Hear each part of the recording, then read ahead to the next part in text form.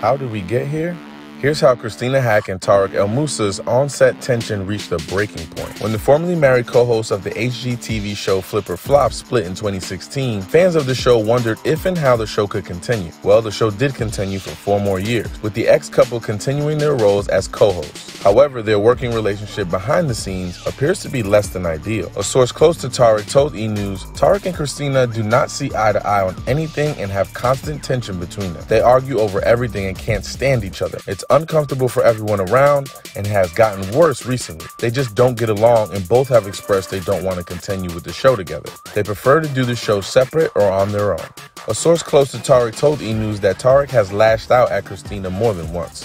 He will blow up on her in front of others and then apologize later. It's a lot of pent-up tension, but he does eventually regret his actions.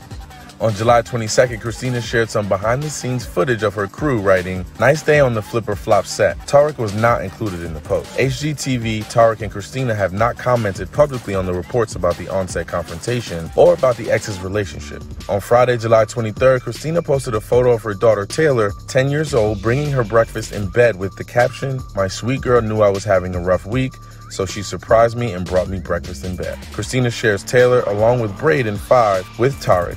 She also shares a 22-month-old son, Hudson, with her more recent ex-husband, Ant Anstead. In December 2016, Tarek and Christina announced that they had split after 7 years of marriage. After their breakup, the two continued to work together to film Flip or Flop. In addition, both stars received their own spin-offs, Christina on the Coast and Flipping 101 with Tarek El Moussa.